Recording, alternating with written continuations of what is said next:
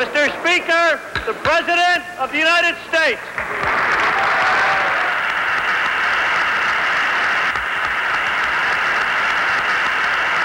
More than a century ago, Abraham Lincoln called the United States the last best hope on earth.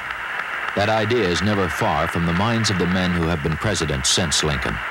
In some way, it guides almost every important action they take. When we first arrived at Camp David, the first thing upon which we agreed was to ask the people of the world to pray that our negotiations would be successful.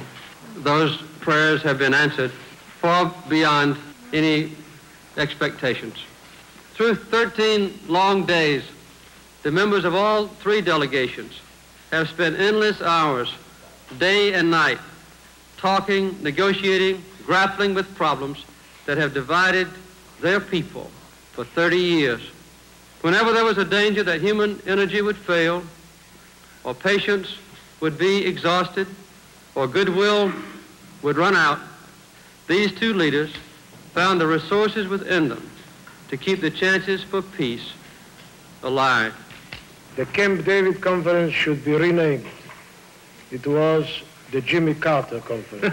As far as my historic experience is concerned, I think that he worked harder than our forefathers did in Egypt building the pyramids.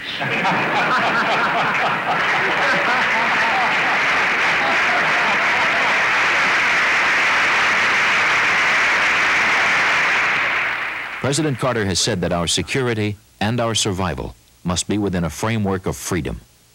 Freedom is what identifies us as a nation. So my number one responsibility is to defend this country, to maintain its security. And I put a strong defense at the top of my priority list, and it's going to be maintained that way. The president is also alert when freedom and peace are in danger. Peace. A peace that preserves freedom remains America's first goal. In the coming years, as a mighty nation, we will continue to pursue peace. I'm determined that the United States will remain the strongest of all nations, but our power will never be used to initiate a threat to the security of any nation or to the rights of any human being. We seek to be and to remain secure, a nation at peace in a stable world. But to be secure, we must face the world as it is. We now spend about 5% of our gross national product on defense. The Soviets spend about 15% of their gross national product on defense. I am not going to let this country be vulnerable under any circumstances, and I'm not ever going to let our defense capability be inferior to that of the Soviet Union or any other nation. We really are making some progress, and it's slow, and it's going to be tough, and we're going to have a lot of setbacks, and people are going to be impatient with us, but you're on the right track, and the people of Egypt, the people of Israel know you are. Begin and Sadat know you're on the right track, and if we just can get the American people to keep staying with you, we'll find peace. To get peace in the Mideast is more important than my being reelected. And we've made everybody angry in the process at one time or another, but we've made steady progress.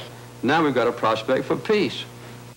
More than most presidents in recent times, the president has been a peacemaker, and he has not forgotten that we are still the last best hope on earth.